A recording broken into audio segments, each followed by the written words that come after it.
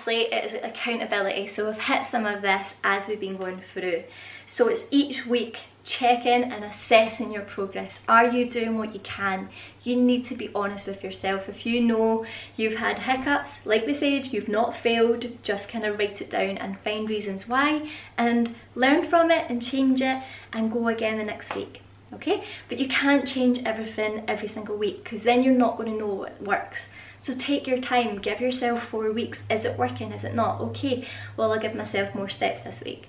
Or I'll give myself a little bit more calories this week because I'm never hitting my target, I'm always overeating. Then that's okay. Have yourself more calories, be more consistent, rather than putting too much pressure on yourself to do too much at once. Same with training. If you know you're not going to get 6 sessions a week, you don't need to do that much, then tailor it down to 3, hit your 3, and if you get an extra one, that is a bonus, and you're going to feel good, you're going to feel accomplished, rather than being too hard on yourself and feeling like a failure. Ways to track your progress is through scales. So you can track your body weight once a week in the morning, track your body weight, see where it's at, but your body weight's always going to be up and down like a yo-yo, so take it with a pinch of salt and think about how you're feeling before you weigh yourself.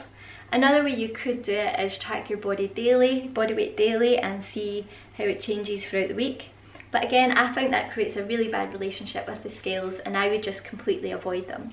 What I would recommend going for is centimetres, so tracking your bicep, tracking around your waist, tracking around the hips and your thigh. So get the measurements down in centimetres, do them every other week, maybe every week, every 2 weeks, every 3 weeks, and see how much the centimetres change, because if your centimetres are going down, your clothes are going to fit better. So another thing you can track is your clothes, so you can see if you've got a dress that you want to wear for a Christmas night out, then keep trying it on every now and again and see if it feels looser and better on you, because if it feels looser and better, then you have toned up, you've maybe lost some body fat, and you're maybe fitter. But if you're just going by body weight all the time and it's not changing, you are going to get yourself upset, you are going to feel demotivated. So try and use some positive ways of tracking progress. Another way you can do it, are you getting stronger in the gym? Are you pushing the weights up? If it's yes, yes, yes, then you are getting stronger, you are burning more energy, and you will be toning up. So you need to just make sure you're tracking your weights as well and trying to get stronger. Another way of doing it is progress photos. So not everybody likes taking their photos, but sometimes it can be a huge motivator. So if you take a photo of yourself and you hate it, and you maybe just feel horrible and horrendous, use that as motivation to keep working forward.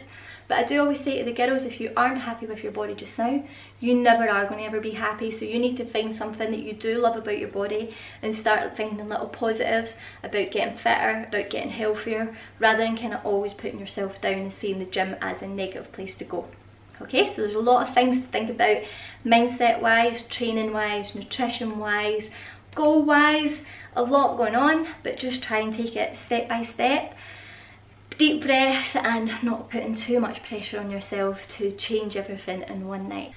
Another way to be accountable is that you could use someone like me, a personal trainer, a coach, someone to just make sure you're doing what you can do and tell you when you need to step it up, and tell you sometimes when you're being too hard on yourself. So next Female Fitness Programme starts on the 8th of October, 10 weeks. You get verbal feedback from me every single week to tell you where you're at and how you are progressing, or if we need to just kind of take a step back and readjust your goals. So that is starting. If you do feel you need a kind of person to keep you accountable, I could be there, or any other coach. Everybody's here to try and help you, and sometimes you just need someone to answer to keep you in check. Lastly, consistency is key.